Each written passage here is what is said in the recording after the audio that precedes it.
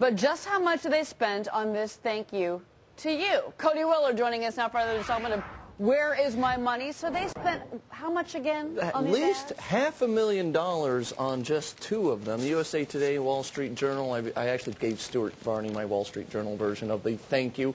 And what blows the mind is this is outright corporate welfare that these guys have taken on. $23,000 million, $23 billion that these two companies, GM and Chrysler, have taken in the last 2 weeks, guys. How and much they are does this ad cost? $200,000.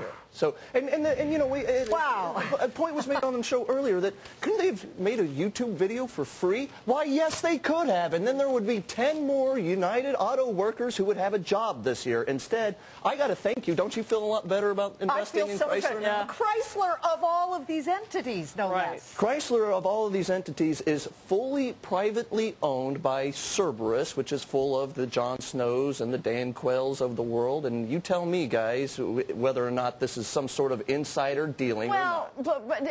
I found it interesting this morning that headlines crossed that Chrysler wasn't going to reward their dealers with these promised trips, these incentive trips as reward trips for next year. Well, so cancel the dealership vacation, Robert, Chrysler. But they got the ad out to the American people. There you go. And maybe the United Auto workers could take a clue and go ahead and sell their golf course, since they're now one of the largest welfare institutions in this country. You know what's interesting? You talk about this ad, $200,000. Well, you've got, for example, the Detroit Free Press losing all the marketing ads from the auto industry. Exactly. You know, how about some local spending? You know, why couldn't they have done this in Detroit? Exactly. Well, support your local business. This is a theme we do on Happy Hour all the time, and this is part of the reason, because